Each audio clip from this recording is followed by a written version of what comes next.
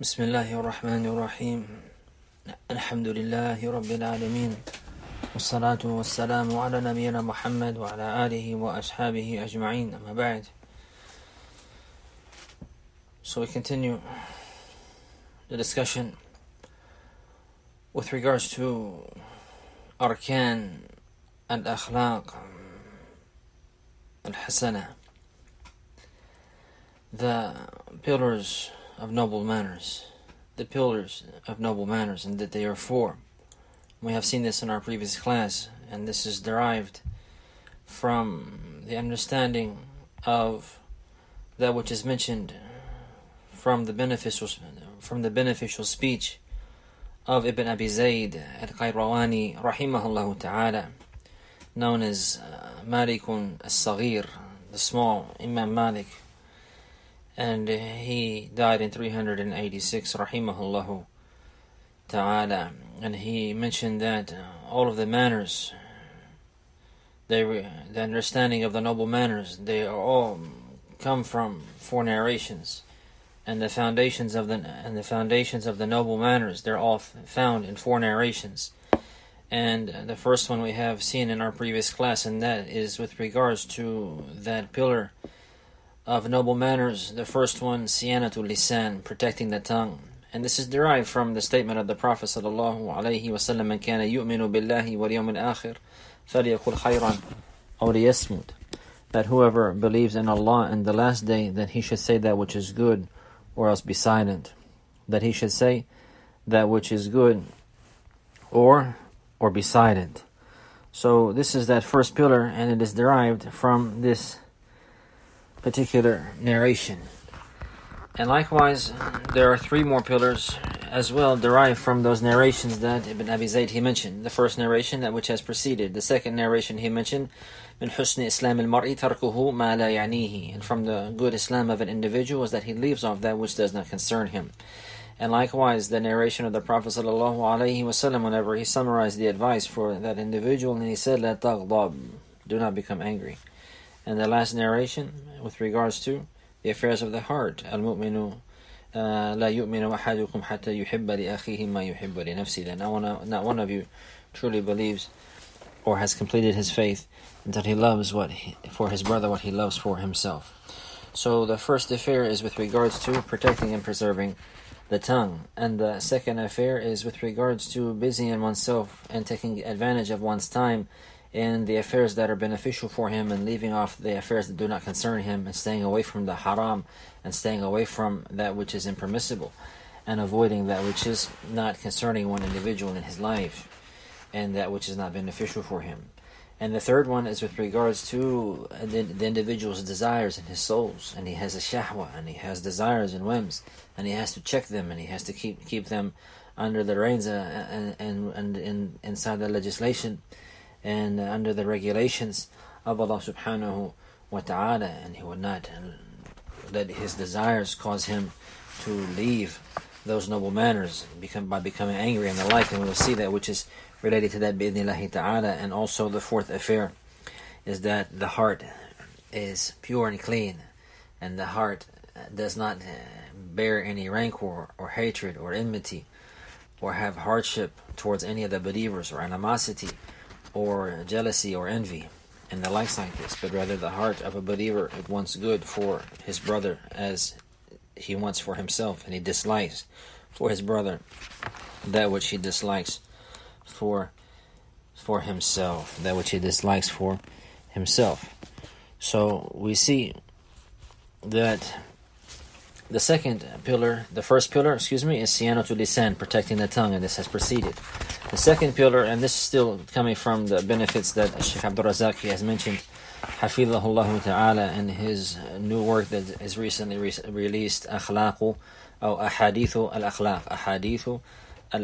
And in the introduction of this work, he has the chapter Husn Khuluq, when he summarized many beneficial affairs with regards to this, and from them this affair and that statement of Ibn Abi Zayd al-Qayrawani that is mentioned by Ibn Rajab al-Hanbali rahimahullah ta'ala. So the second pillar is من أركان الأخلاق البعد عن الفضول وما لا يعنيه. قال صلى الله عليه وسلم من حسن إسلام المرء تركه ما لا يعنيه. So also from the pillars and the fundamentals of good manners and noble conduct is that one would stay away from excessive speech and action and delving into affairs that do not concern him. And this is just as the Prophet ﷺ, he has mentioned that verily from the good Islam of an individual is that he leaves off that which does not concern him. So this narration, it has many benefits. From them is this establishment of the pillar of this particular issue, the pillar of good and noble manners. But likewise, we see that also from Al-Islam, that not only is it performing those obligations, but likewise staying away from that which is not beneficial and staying away from that which is not concerning an individual, from the affairs that are not permissible, and from the affairs that are haram, and from the affairs that are not allowed, and the likes like this. Then also this is considered Al-Islam, to leave off these things and to stay away from them. And likewise, we see from this narration, Barakallahu fikum, something that is very important, and that is that the Prophet ﷺ, he said from the good Islam of a person is that he leaves off that which does not concern him. And the opposite is true. That means that the one who does not leave off what does not concern him, maybe he has Islam, but it's not good. His Islam is not good. There's deficiency therein. So the Islam of an individual can be good, meaning he can comply to the commandments of Allah Azza wa Jalla and follow Al-Islam properly. Or he can still be a Muslim, but he has deficiency in faith, and his Islam is not it's not good. Rather, it's weak and deficient. Na'udhu billahi min al-khidlan. So Shaykh Abdul Razak, he says, وَالْإِنسَانُ الْفَضُولِ لن يكون ذا أدب وخلق لأن فضوله وإقحامه لنفسه فيما لا يعنيه يخرجه عن حيز الأدب بخلاف من كان بعيدا عن الفضول بعيدا عن الدخول فيما لا يعنيه فهذا من سمات الأدب بل من أعمدته. So the individual, he says الإنسان الفضولي, the individual al-faduli is somebody who is always curious and nosy and meddlesome and sticking his nose in other people's business and looking here and looking there and very curious and looking at this one, what is this person saying and that person saying, what does this say on what is this website and that, with no control, with no reins, looking here and looking there, saying this and saying that, speaking to this one and speaking to that one, reading here and looking there, like this, without any restriction or without any goal or without any aim and the likes like this, just loose and open. He says this type of person, he will never be a person of good manners, because his curiosity and his wasting of time and the likes like this, and always putting himself in businesses and in places that do not concern him, or always throwing himself into affairs that do not concern him, this takes him out of the aspect of being from those who have manners. And this is contrary to the one who is far away from this type of behavior. The one who is nosy and meddlesome and always prying, and the one who is, like they say, a busybody here and there, and the likes like this. He's far away from entering into affairs that do not concern him, then this is from the attributes of good manners. Rather, this is from the pillars of good manners. So, one thing that we also must understand is that which the Shaykh he mentions next. He says, وَمَعْنَ قَوْلِهِ صَلَى اللَّهُ عَلَيْهِ وَسَلَّمْ تَرْكُهُ مَا لَا يَعْنِيهِ تَرْكُهُ مَا لَا يَعْنِيهِ. And the meaning of the statement of the Prophet sallallahu alaihi wasallam, leaving off that which does not concern him, this means, he says, أي بضابط الشرع لا بضابط الهوى. This is according to the restriction or to the condition of the legislation, not according to the desires. وَهَذَا أَمْرٌ قَدْ يُغْفَلُ عَنْهُ. And this is something that many people may be heedless of. لأن بعض الناس قد يوظف هذا الحديث في غير بابه. Because some people, they may try to apply this narration in the wrong understanding or within the wrong aspect. مثل أن يؤمر بخير أو ينهى عن منكر فيقول للآمر الناهي من حسن إسلام المرء تركه ما لا يعنيه. For example, you will find some people who misunderstand this affair, and they will be commanded to do some good, or they will be prohibited from doing some evil, and they'll tell that person who is commanding them with the good or prohibiting with the evil, from the good Islam of a person is that he busies himself with that which concerns him. Meaning, don't worry about me, worry about yourself. That's what he's trying to say. So this person in reality he has truly misunderstood. Shaykh Abdul Razak, he says, وَهَذا مِنْ سُوءِ الْفَهْمِ الْحَدِيثِ. This is a bad understanding of this narration.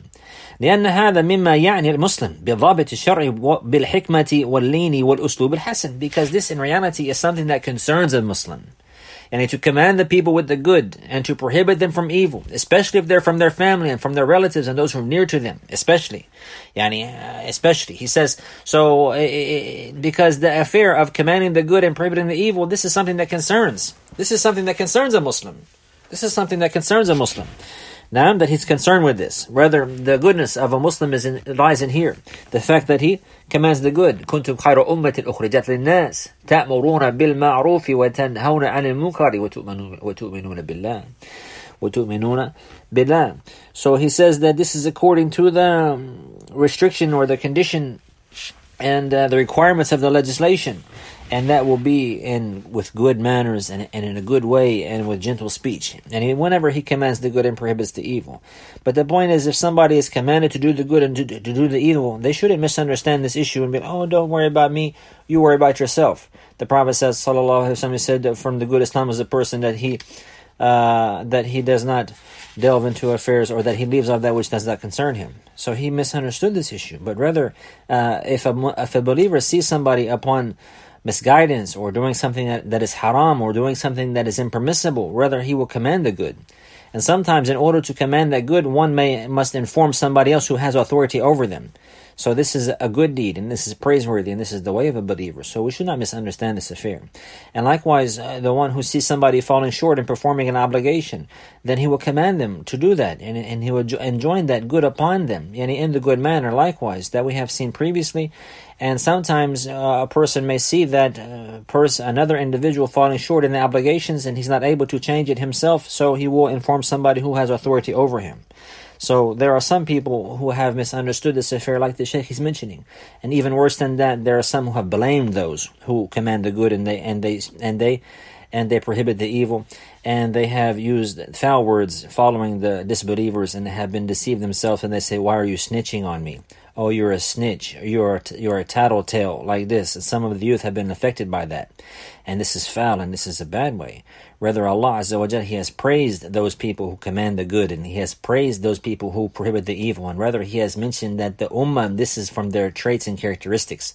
Kuntum khayra ummatin ukhrijat linnas. You are the best ummah brought out for all mankind. Yani the ummah of Muhammad sallallahu alayhi wa sallam. Why? Ta'muruna bil ma'rufi wa tanhawna anil munkar wa tu'minuna billah. Because you command the good and you prohibit the evil and you believe in Allah. So we should not be we should not have a misunderstanding, and we should not be deceived. Rather, we should learn the way of the Prophet Muhammad sallallahu alaihi wasallam in his biography, in his seerah, in his sunnah, and learn the correct deen and the proper al-Islam, and then it will be clear for us who is blameworthy and who is not blameworthy. Who is blameworthy and who is not blameworthy. So the people who tell on others whenever they do wrong, this person is praiseworthy and he's not blameworthy. Rather, the one who tries to blame him and calling him a snitch or tattletale or the likes like this, then this person, and he's the one who's blameworthy, and he's the one who needs to check himself. He's blameworthy for falling into that negligence of falling into the prohibition or doing something that's not permissible or falling short in the commandment. Then even worse than that, thinking that he has the right to do that and others do not have the right to inform them and blaming them. So this is something the youth, they should wake up with regards to. They should wake up with regards to this. And they should stop using these words, snitch, and finding fault with the people who inform whenever they see somebody doing something bad. Rather, this is praiseworthy and this is good. This is praiseworthy and this is good. So the issue here is that this is from Al-Islam, and this is from the good manners, and this is from the pillars of the noble conduct. That a person, he doesn't just waste his time, and he doesn't just look here and look there, and doesn't just go to the Google and type in things and start looking and reading everything that's on the internet or any book. He just opens it and he reads it. Rather, he has purpose in his life. He has a goal that he's trying to achieve, and that's the pleasure of Allah and reaching the paradise safely.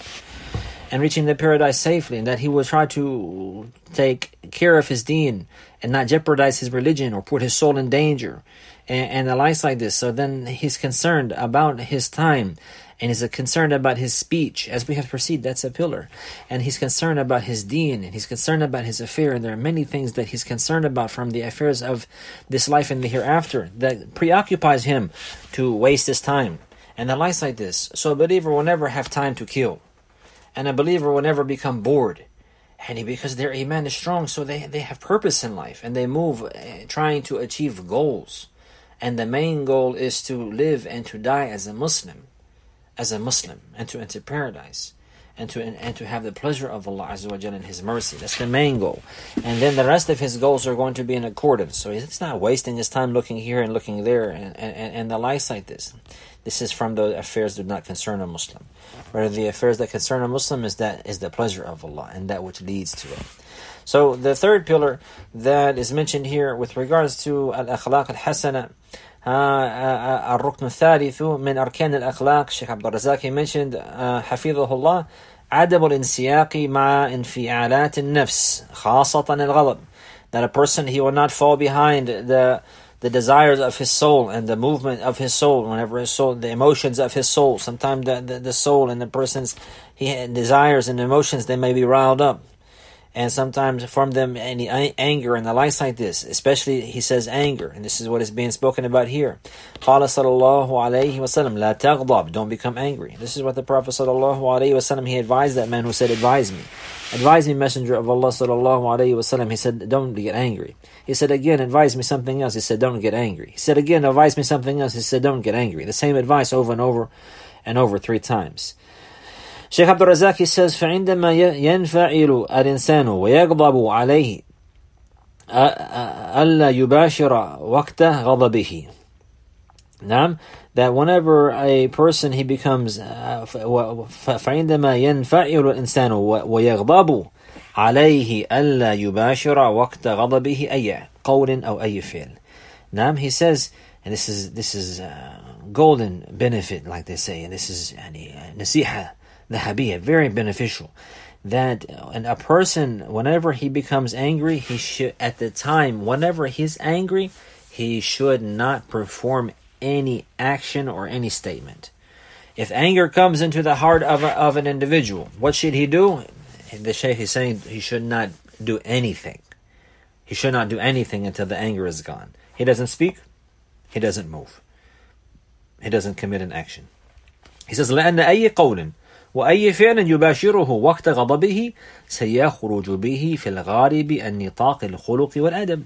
He said, because any statement or any action that one performs while they are angry, the majority of the time that action and statement will exceed the realms and the range of good and noble manners and conduct. And if the person, whenever he becomes angry, from one of the first things that he does whenever he's angry, he breaks the first pillar. He does not preserve his tongue, and he says something that's not good or correct. He says something that is not befitting or allowed. And therefore, because of falling behind this emotion and letting the soul be a slave to that emotion, then it causes him to act and move in that way. So then one of the first things that happens whenever a person becomes angry, if he does not control his soul and his desires, then he will speak. So then the anger is one of the means to destroy the manners from many aspects. The one who does not follow this advice, لا تغضب, do not become angry. And then if somebody does become angry, there's also advice too. He should not say anything. Because if he does that, then he's going to say something many, many times, or the majority of the time, that he's going to regret. And if he acts likewise while angry, then many times that one will act in a manner whenever he's angry that he regrets that whenever he's not angry anymore. So the Shaykh said, وَقَدْ قِيلَ فِي ذَمِّ الْغَضَبِ وَالتَّقْبِيحِهِ الْغَضَبُ أَوَّلُهُ جُنُونٌ وَآخِرُهُ نَدَمٌ. And it's been mentioned about anger and in a manner of blaming anger and finding how despicable it is, that anger in the beginning is craziness. A person loses his mind, and the end of it is regret. So in the beginning, a person becomes angry. What happens? They lose his mind. Sometimes people, they become so angry they lose their minds and they go crazy and they say things and they don't even remember later. Ya'adhan billah.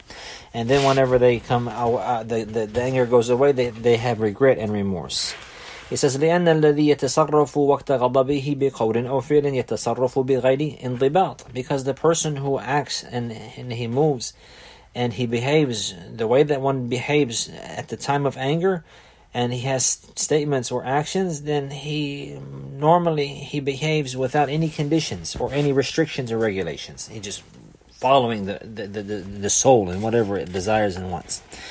ولهذا على الإنسان ألا ينساق مع انفعالات النفس فإذا كان منفعلا فليجلس. And he said, because of this, a person, he should not fall behind, and he should not follow his soul and his desires at the time of anger. And the one who experiences some anger, then he should sit down. And if he's standing, قال عليه الصلاة والسلام, the Prophet sallallahu alayhi wasallam, he said, إذا غضب أحدكم وهو قائم فليجلس فإن ذهب عنه الغضب وإلا فليضطجع. He mentioned the narration of the Prophet sallallahu alayhi wasallam that is authenticated by Shaykh Al-Albani rahimahullah, that if one of you becomes angry while he's standing, then he should sit down. And if the anger goes away, then that's good. And if not, then he should lie down. So then this is the case, and this is clear evidence he should not do anything. And if he becomes angry while he's standing, he shouldn't start running or moving or heading towards the person or the affair that he's angry with. Rather, the Prophet ﷺ said he should sit down in order for him not to perform any action. Now, so that he does not perform an action that he will regret later. And likewise, even if he sits down and he's still angry, then he should lie down. And just to emphasize the importance of not acting upon the anger, and of not letting the soul fall behind the anger and comply to the whims and the desires of the soul at the time of anger. Now, and the Shaykh, he says, وَلْيَمْنَعْ نَفْسَهُ مِنَ الْكَلَامِ. And likewise, he should also not only sit down or lay down, also he should prohibit himself from speaking. قال عليه الصلاة والسلام, the Prophet sallallahu alayhi wasallam, he said, وَإِذَا غَضِبَ أَحَدُكُمْ فَلْيَسْكُتْ. And if one of you becomes angry, then he should be quiet. If one of you becomes angry, then he should be silent. He should not speak. This is the advice of the Messenger sallallahu alayhi wasallam. The Shaykh, he says, فَقَوْلُهُ فَلْيَسْكُتْ امتناع عن الكلام وقت الغضب وقوله فليجلس امتناع عن الفعل وقت الغضب. So in the statement of the Messenger sallallahu alayhi wasallam, فليسكت, then let him be quiet, let him be silent. This is that meaning that the person, he should prohibit himself and he should refrain from speaking while he's angry. And in the statement of the Messenger sallallahu alayhi wasallam, فليجلس, then let him sit down. This is also an indication that while one is angry, he should prohibit himself and refrain from acting, any performing deeds. He shouldn't do anything. If he should sit down. If it goes away, alhamdulillah. If the anger remains, he should lay down, to emphasize the fact of not acting upon the anger, not performing actions while being angry. And likewise, فَلْيَسْكُتْ, let him be quiet, be silent, don't say nothing. Now, at the time of anger, because this is a means for a person to fall into many affairs that one regrets. And he says here, فَهَذَانِ الْأَمْرَانِ الْكَلَامُ وَالْفِعْلُ وَقْتَ الْغَضَبِ مَطْلُوبٌ مِنَ الْمُسْلِمِ أَنْ يَكُفَّ نَفْسَهُ عَنْهُمَا إِلَى أَنْ يَسْكُنَ غَضَبُهُ. That these two affairs, speaking and acting upon and acting and performing actions at the time of anger, what is required for a Muslim at this time is that he will prohibit himself from these two affairs, that he will refrain from and prohibit himself from speaking or acting until the anger goes away, and he calms down. لأنه وقت انفعاله قد يباشر أقوالا وأعمالا تتنافى مع الأدب والخلق. Because while his soul is affected by the anger and the likes like this, he could possibly perform actions or statements that are contrary to good and noble manners. And this is something, subhanAllah, how many people, it is clear, they have divorced. A man has divorced his family because of anger, or the likes like this, or the woman she will seek a khula without right because of anger, and acting at the time of anger and speaking at the time of anger, and then this will happen in the morning time, for example, and then by the evening time, by Asr, they're trying to fix it. What are we going to do now? You asked for khula and I gave you khula, but it all happened while they're angry. While they're angry, she spoke while she's angry. He responded while he's angry, and then whenever the anger goes away by Asr, they have remorse. What are we gonna do? What are we gonna do? We have to go to the Imam to get another contract now. We're gonna start over. And subhanAllah, what is this playing with the deen of Allah Azza wa Jal? And then next time if they get angry again, we're going to go make a new contract. Every time somebody gets angry, they're going to get divorced and going to get a khula', going to get talaq. And then whenever they're not angry no more, they're going to feel bad. And don't play with the deen of Allah Azza wa Jal. The talaq and khula', these are commandments, or these are legislations from Allah Azza wa Jal, and they have their proper places.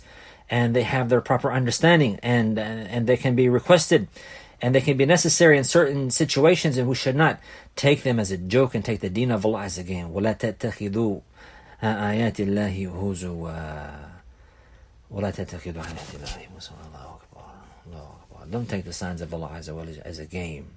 As a game. In the morning they want khula', and then in the evening they want mahr and the new contract. This is not good. This is not good. And then he divorced her, and then we want to find a way back, and if this is good, we don't play with the deen of Allah. All of this because of anger. Some people, they get angry and then they act on their anger. They get angry at their child and they act upon that anger. What happens? They snatch the child, for example. And this has happened. A parent will snatch the child by the arm and rip his arm out of socket. And he not intentionally, but because they're angry. What are you doing? Like this. Or he'll reprimand the child at the time of anger. And then go beyond the boundaries. Or how many people have died. Why? Because a person is angry. He got angry, he smacked him. He didn't realize that he killed the man. And all of this signs that to act or to speak at the time of anger, or these are all examples, that speaking and acting at the time of anger, one should refrain from that. Just like the Prophet sallallahu alaihi wasallam, فَلْيَجْلِسْ أو فَلْيَضْطَجِعْ فَلْيَسْكُتْ. All three of these affairs. Let him sit down, or let him lay down, or let him be quiet. And because if not, what's going to happen? These things are going to happen. These affairs are going to happen, and in the end, it's blameworthy. And the person, he has left the noble manners. And the one who leaves the noble manners, what does he fall into? The blameworthy manners. The blameworthy manners and the despicable manners that some people will find fault with the one who has them and blame them. And the likes like this. So the Shaykh says, حفظه الله وقد جاء في بعض روايات الحديث أن الصحابي قال فتأملت ذلك فوجدت أن الغضب جماع الشر. It has come in some of the narrations of this, or some of the wordings of this narration, that the companion, the one who was advised to not become angry, he said, I pondered over this affair, and I have realized that anger is the source is the source of evil. Is a source of evil. And so much evil comes from acting and speaking at the time of anger. As I mentioned, how many people, divorce has occurred, lives have been taken and lost, because a person becomes angry. Especially in these days, whenever a person, to harm somebody, he just pulled a trigger. Maybe somebody, he's in prison for the rest of his life because he got mad. He got mad and he didn't control himself. He killed somebody. He's in prison for the rest of his life. Or he's dead. He got mad and he said the wrong thing to the wrong person. And the likes like this. A'yadhan billah. So this is such great prophetic wisdom and advice and a foundation and pillar for noble manners in the deen of Allah Azza wa Jal. La taghdab. Do not become angry. And so to avoid the affairs of becoming angry, that's the first thing. But if a person becomes angry, then he does not act upon that anger, not with speech nor with action. The Shaykh says, لأن إذا كان ينساق مع انفعالاته ومع غضبه سيفضي به ذلك إلى الوقوع في شرور عظيمة لا تحمل عاقبتها. Because the one, and the meaning of that statement of that companion رضي الله عنه, that anger is the source of evil. And that, if a person were to fall behind his desires and to follow his whims and his emotions at the time while he's angry, then this is going to lead him to fall into much evil, tremendous evil, and the affairs that will not be praised in the end, and the outcome that is not praiseworthy. And what led him to that? Anger, and acting at the time of anger, or speaking at the time of anger. He says here, Al-Ruknu Al-Rabi, the fourth pillar, min arkan al-akhlaq, Salamatul Sadri, that the heart will be safe, and the heart will be sound, and the heart will have ease and contentment, and it will not have an enmity or animosity towards any one of the believers. He says, قال صلى الله عليه وسلم لا يؤمن أحدكم حتى يحب لأخيه ما يحب لنفسه. That not one of you truly believes until he loves for his brother what he loves for himself. He says, فهذا الحديث يعد عمدة في باب الأخلاق بأن يكون صدر المرء سليما لا يكون فيه غل أو حقد أو سخائم أو ضغائن ونحو ذلك من أسقام القلوب وأمراضها ولا تجعل في قلوبنا غلا للذين آمنوا. He said this narration is considered a pillar and foundation with regards to the affairs of manners. And that is a person's heart. It should be sound and it should be safe. And it should not have any rancor or hatred or animosity towards any one of the believers. And it should not have any of these affairs that are considered from the diseases of the heart and from the sicknesses of the heart. And he mentioned the statement of Allah, the meaning of which is, "Oh Allah, do not put in our hearts any enmity or animosity towards those who have believed, towards the believers." So Shaykh Abdul Razak, he says, حفظه الله تعالى فسلامة الصدر ركيزة عظيمة يقوم عليها الخلق والذي في صدره دواخل سيئة وبواطن فاسدة لا يمكن أن يكون من أهل الأخلاق. So having a sound and clean heart, this is a foundation and a great fundamental with regards to the noble manners. And that is that because the person who has his bearing and holding animosity and hidden corruption in his heart, and his heart is corrupt inwardly because he has animosity and envy or hatred or rancor in his heart for some of the believers, he said this person, it's not possible he can have good manners. He says, لأن فساد الباطن وانحرافه ينعكس على ظاهره. Because whenever a person's inside is corrupted, then this has a reflection, and it will and whenever the person's inside has deviation in it, and meaning in the heart, then this will reflect and show outwardly. And he mentioned the statement of the Messenger sallallahu alayhi wasallam, ألا وإن في الجسد مضغة إذا صلحت صلح الجسد كله وإذا فسدت فسد الجسد كله ألا وهي القلب. That verily inside of the body there is a piece of flesh that if it is upright, then the whole body will be upright, and if it is corrupted, then the whole body will be corrupted, and verily it is the heart. So the Shaykh, he mentioned, فإذا صلح قلب المرء وطابت سريرته من الدواخل السيئة والبواطن الفاسدة فإنه بإذن الله عز وجل وبإذن الله تبارك وتعالى سيتحقق فيه الخلق بأبهى صوره وأجمل حوله. He says so that if a person's heart is rectified and his inward affair is good and pure, and he's free from having these inward ills and a corrupt and conscious and inside of his heart is corrupted, if he's free from that, then bi'idhnillahi ta'ala the good manners will be actualized and realized for him in the best form and the most beautiful manner. So the Shaykh, he mentions here, إن الأدب في الشريعة له مكانته العالية والمنزلته الرفيعة. The very manners and etiquettes inside the legislation of Allah Azza wa Jalla, it has a lofty status and it has a very high rank. فإذا وفق المسلم إلى معرفة آداب الإسلام وأخلاقه العظيمة واستعان بالله تبارك وتعالى على تحقيقها نال خيرا عظيما وفضلا عميما في الدنيا والآخرة. So if a Muslim is given success to understand and comprehend and have knowledge of the Islamic manners and the tremendous and good conduct of Al-Islam, and at the same time he seeks the aid and the help of Allah Azza wa Jal to perform that and comply to that and actualize those manners, then he will obtain a tremendous amount of good and a great all-encompassing virtue and a reward in this life and in the hereafter. So he says, فَمَا أَحْوَجَ الْمُسْلِمِ إلى دراسة أخلاق الإسلام الرفيع وآدابه الكاملة. So the Muslim is in great need. The Muslim is in great need to study the Islamic manners, the lofty and high Islamic manners, and the complete and correct Islamic conduct and etiquettes.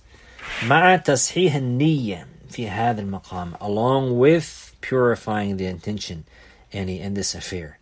إذ النية قد يشوبها ما يشوبها من أغراض وأمور تخل بها, because the intention could become defected, or become become affected, and it could have blemishes that would corrupt it by having desires and having goals and aims that could weaken and corrupt the intention. فإذا صححت النية بورك في العمل. And if the niyyah is corrected, then there will be blessing in the actions. And the Shaykh, he mentions more benefits and affairs with regards to this issue. But that which we wanted to discuss is finished at this point. And that is that these manners, they're very important for a believer to learn them.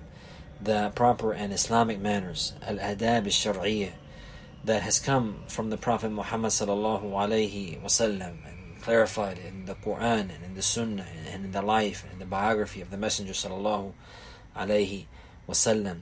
And to learn that and to know that, and then to strive, seeking Allah's aid and help to comply to that and to apply that and to be upon that way and to live upon the proper conduct and manners and etiquettes in all aspects of life, praising and thanking Allah Azza wa Jal for having been guided to this way and guided to this knowledge and to these matters. And then likewise, when one is given success to comply to them, even greater responsibility to show thanks to Allah Azza wa Jalla, to praise Him and to thank Him.